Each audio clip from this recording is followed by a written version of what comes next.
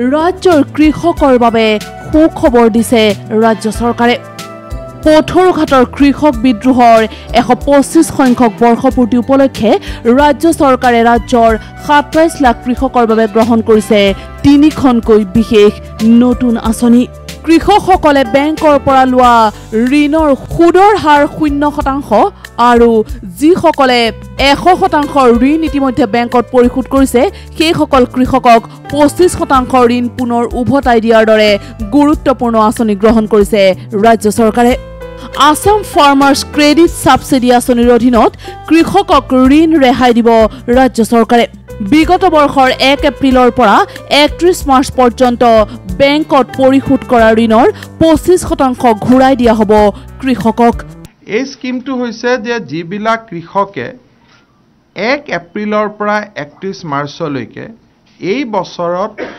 তেওঁলোকে বেংকৰ পৰা লোন লৈ যিখিনি ঋণ তেওঁলোকে পৰিশোধ কৰিলে জুনে জুনে 1 লাখ টকা বেংকত ইতিমধ্যে কিস্তি জমা দিছে তেওঁলোকে 25000 টকা চৰকাৰৰ পৰা ঘূৰাই পাব এই হিচাপত আমি চাইছো যে this will cover around beneficiary আমি যেটো দেখিছো হেটো almost 2,62,000 creditors or farmers will be benefited from this Assam Farmers Interest Relief Scheme শীৰ্ষক দ্বিতীয়খন আঁচনিৰ জৰিয়তেও ৰাজ্য চৰকাৰে দিলে আন এক সুখবৰ 1 এপ্ৰিল 2018 পিছত যিসকল কৃষকে 2 লাখ টকা পৰ্যন্ত ঋণ লৈছে তেওঁলোকৰ বাবে সুদৰ হাৰ নোহোৱা কৰিলে ৰাজ্য চৰকাৰে যদি এজন কৃষকে 1 এপ্ৰিল 2018 ৰ পৰা যদি কিবা কৃষি লোন লৈছে তেওঁলোকে আজি দিনত নিয়ম মতে ভাৰত চৰকাৰৰ নিয়ম মতে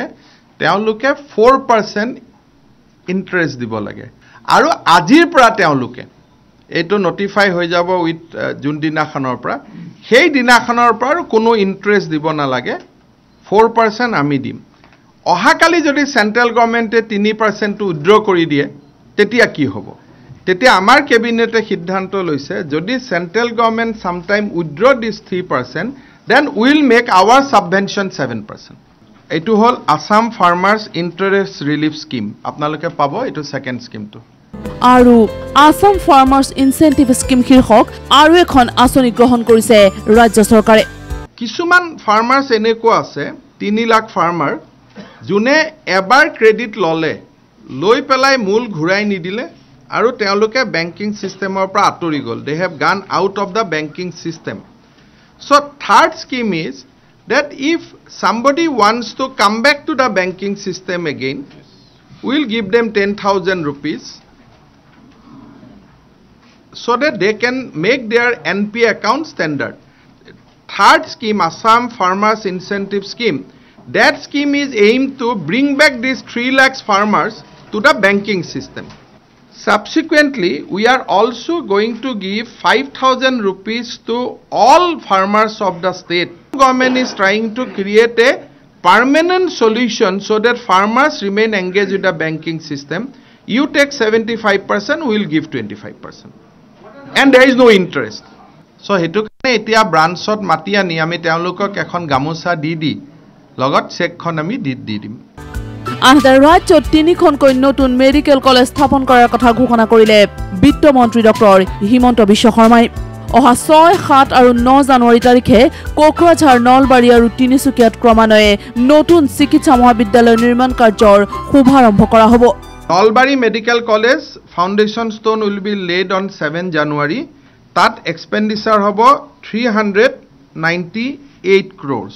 Second hobo Kokrajhar Medical College 6 January 382 crores. Tinsukia Medical College jo ami 9 January korim with 404 crores.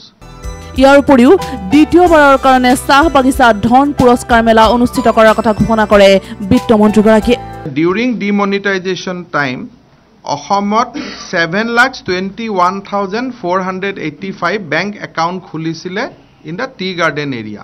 Last year we gave 2,500 rupees in all these accounts. We want to give another 2,500 rupees in all these accounts. Camera person Nobojyoti Dasor hoite Sunil Bora, News Live.